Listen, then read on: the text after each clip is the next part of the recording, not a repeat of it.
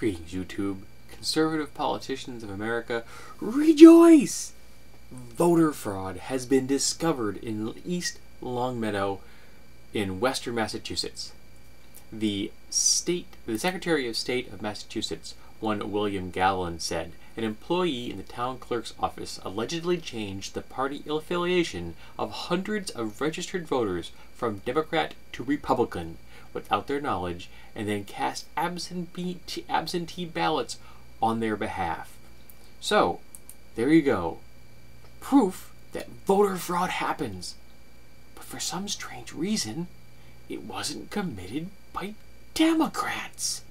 It was committed by Republicans, and not Republican voters at the voting booths, at the ballot boxes, but no, by someone on the inside at a town clerk's office, undermining the voting rights of American citizens, stealing their right to vote in an election by a Republican.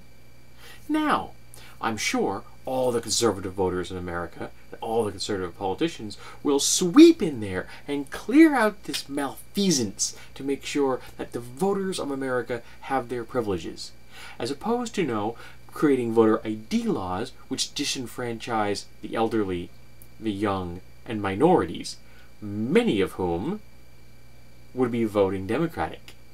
But I'm sure that it's just happenstance that all the voter ID laws that are currently being put forth, or already have been put forth, are disenfranchising the people that Republican voters really don't want to go to the polls. So tell me, what's worse?